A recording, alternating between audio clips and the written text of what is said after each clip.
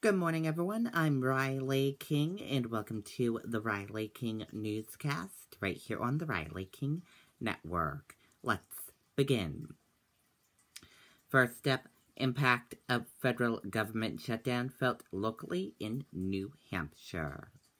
Let's take a listen to the video from WMUR News 9.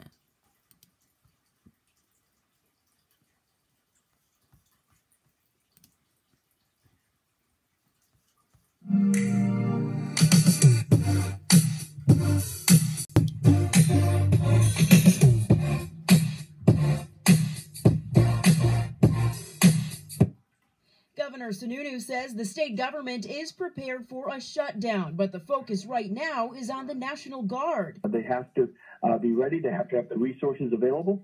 Lieutenant Colonel Greg Heilshorn telling News 9 the initial impact of the shutdown has been the cancellation of a drill. It was scheduled for this weekend involving about 680 guardsmen, but it does not stop there for about 400 other people in the National Guard. Those that are categorized as federal civilian employees will be officially notified of the shutdown, and then within about 3 hours will be furloughed. That will happen Monday. Heilshorn emphasizing that the National Guard is still very much operational. Meantime, the governor is calling out Democratic leadership.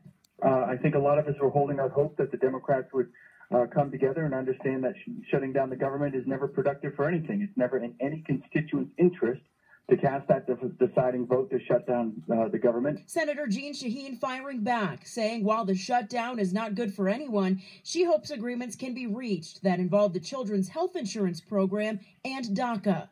We have got to stop operating the federal government a month at a time. We need a long-term budget agreement.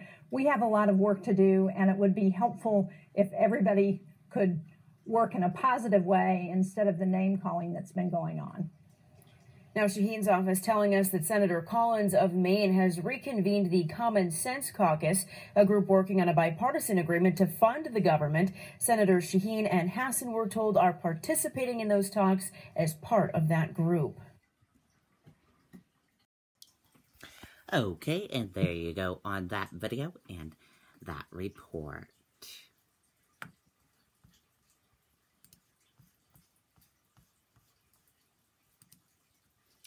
Thousands take part in Boston Cambridge Women's March.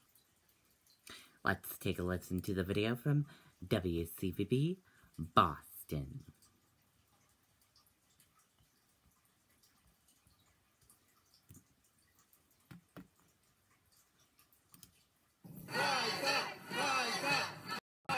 The pink hats are back. So are many of the signs and slogans criticizing President Trump. But what he doesn't know, when he strikes a woman, he strikes a rock.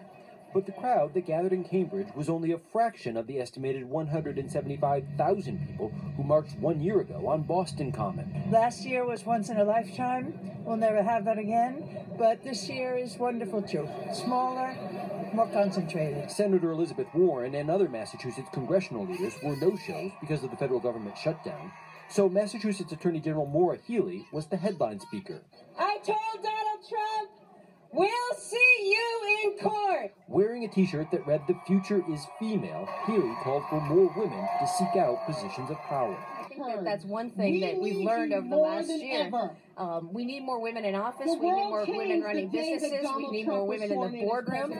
Organizers set up a voter registration table, but some are bothered by the fact that so far in this year's race for Massachusetts governor, none of the declared candidates is a woman. I wish a woman would run against Charlie Baker because some of his policies are not that great and they don't really address women. We will. Cambridge police say there was also a counter-protest involving about 20 people. Officers managed to keep the two groups apart, and there were no arrests. Live in Cambridge, David Beanick, WCVB News Center 5. Okay, and there you go on that video and that report.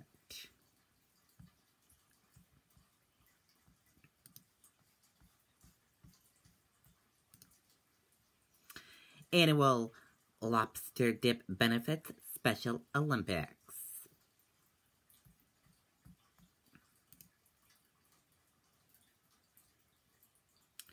Let's take a listen to the video from WMTW News 8 in Maine.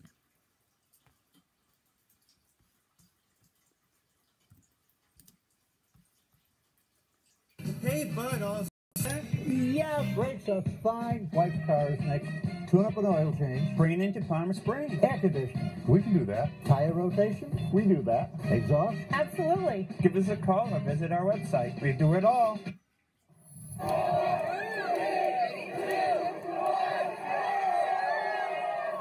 Water temperatures right under 40 degrees this morning, just in time for the 30th annual Lobster Dip in Old Orchard Beach.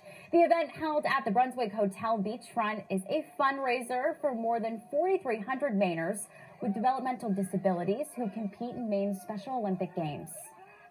We're Mainers. We're awesome. We love the extreme weather. We love these extreme adventures, and we love the challenge of it. So I think right off the bat, that's what brings a lot of people, but definitely the cause. Special Olympics is really important to so many people. The dip traditionally takes place on New Year's Day, but was postponed twice this year by the Arctic blasts and ice storm concerns. Okay, and there you go on that video and that report.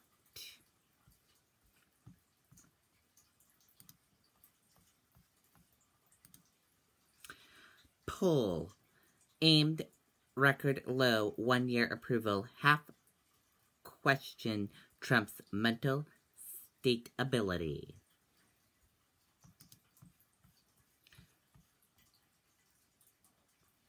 A year in the presidential spotlight hasn't been kind to President Trump.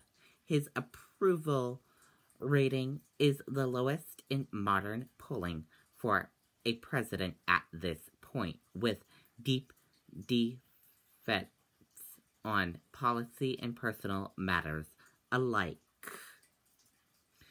Strictly, the public divides evenly on whether or not he's mentally stable.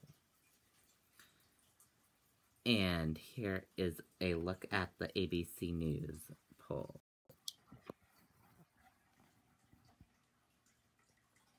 As you can see,